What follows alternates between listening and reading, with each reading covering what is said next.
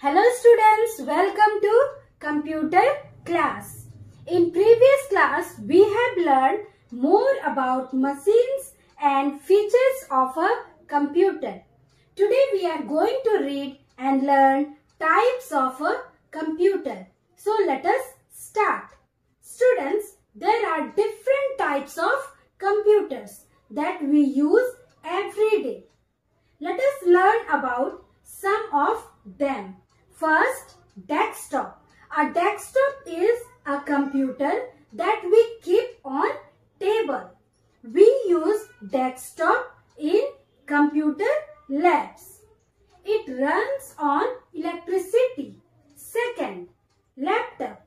A laptop is a computer. It can be carried easily from one place to the other.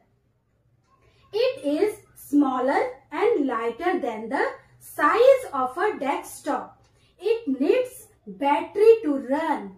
We need electricity to charge its battery. Third, tablet. A tablet is also a computer that runs on battery.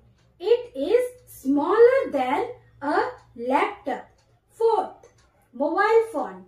Mobile phone is also a type of computer. It needs battery to run.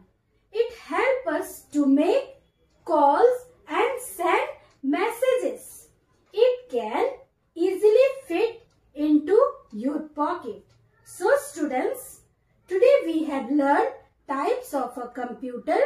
Read and learn it. Thank you. Have a nice day.